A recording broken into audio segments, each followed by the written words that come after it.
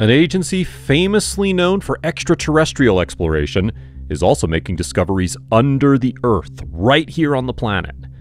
Recent discoveries under Antarctica's ice have shocked scientists and changed the way we look at the seemingly dead continent. Antarctica is the 5th largest continent, covering about 5.4 million square miles. However, its size seasonally doubles due to glacier formation during the winter. Almost all of Antarctica is covered with ice, with less than 1% of its soil exposed to the surface. But what if we tell you that under the freezing cold, miles-deep ice glaciers, there are whole ecosystems waiting to be discovered?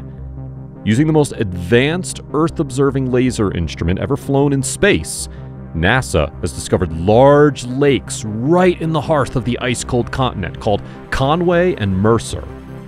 Buried beneath the ice sheets, they fill and drain actively over time, providing fresh water to the world's oceans and vastly impacting Antarctica's ecosystem. Before, subglacial lakes were thought to contain static meltwater, but due to recent discoveries, scientists have found that these lakes fill up and drain over time, contributing as much as 198 billion gallons of water into the world's oceans. And is there life in those lakes, you may ask? Well, recent probes have found high levels of bacterial life inside samples of lake water, which suggests even higher forms of life may populate the glacial depths of Antarctica. Now, take a look at this video. It'll simply blow your mind. Click right here.